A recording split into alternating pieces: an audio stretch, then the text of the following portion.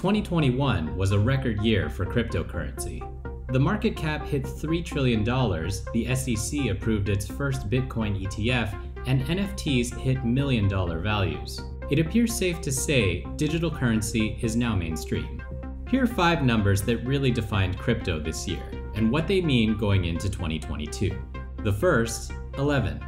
That's the estimated portion of gold's $11 trillion market cap that's been reached by Bitcoin. When Bitcoin hit its all-time high of over 68,000 just about a month ago, Bitcoin's total market cap, which was over $1 trillion itself, reached 11% of all of gold's, which was the highest that it had ever been. And given that Bitcoin is seen in many circles as an inflation hedge, store of value, a digital gold, a gold 2.0, a lot of people are paying attention to that metric and seeing if it's going to climb in the years ahead. Although Bitcoin is often described as digital gold, it still trades wildly, which may not make it the most attractive choice for someone looking for a worry-free asset. And with the Federal Reserve looking to accelerate its tapering schedule in response to rising inflation, Bitcoin may need a new value proposition in 2022 that doesn't rely on easy money from Washington. Next is the number 123.02. That's the estimated yearly energy consumption of Bitcoin miners in terawatt hours. According to the Bitcoin Electricity Consumption Index at Cambridge University, this is about the same amount of energy used by middle-income countries such as Argentina and Norway. This has opened up a debate about Bitcoin's carbon footprint and what can be done to mitigate it.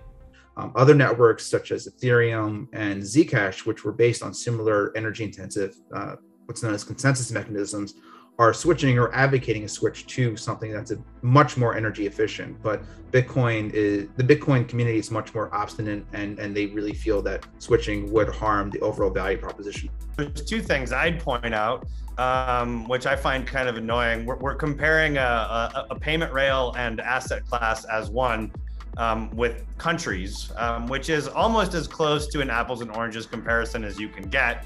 If you look at something that's a little more comparable, like the global financial system, or the cost to mine actual gold, the comparison is almost impossible to make. And the reason why it's almost impossible to make is because we don't have the numbers on that.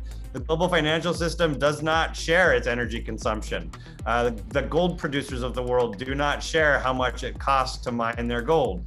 I like to think that if you did an apples to apples comparison there, the cost of Bitcoin wouldn't be quite as bad as some of those other older and more accurate comparisons. The third number is 233,276.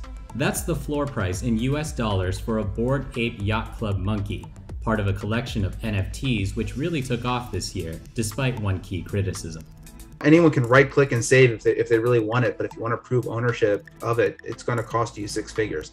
And to me, that shows, one, the frothiness of the industry, but also the excitement. And in some ways, it does a disservice because it also hides a lot of really interesting innovation and work that's being done behind the scenes to make NFTs much more useful and a real critical part of our digital economy moving forward. The fourth number is 6,332,380,000. That's the total amount in US dollars for funding raised by cryptocurrency companies over the 10 largest investment rounds this year.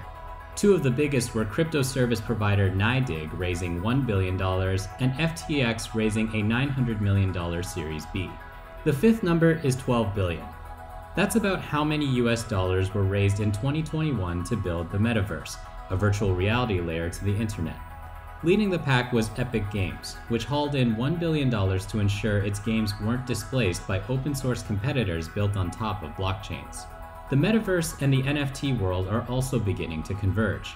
In April, Forbes sold the first NFT magazine cover for $333,333.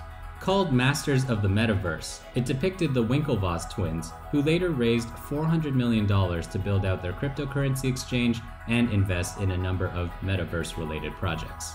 They had secretly, or not so secretly, but discreetly been investing in the building blocks of an internet that didn't require centralized servers, which ended up being what we now consider fundamental to the existence of this metaverse, or a video game-like layer of the internet, where instead of going to websites, you can go to virtual locations. Tyler and Cameron really positioned themselves as early investors in the space by taking a lead in the NFT category. I like to think of NFTs as more than just digital assets, but the building blocks of this virtual world for years to come.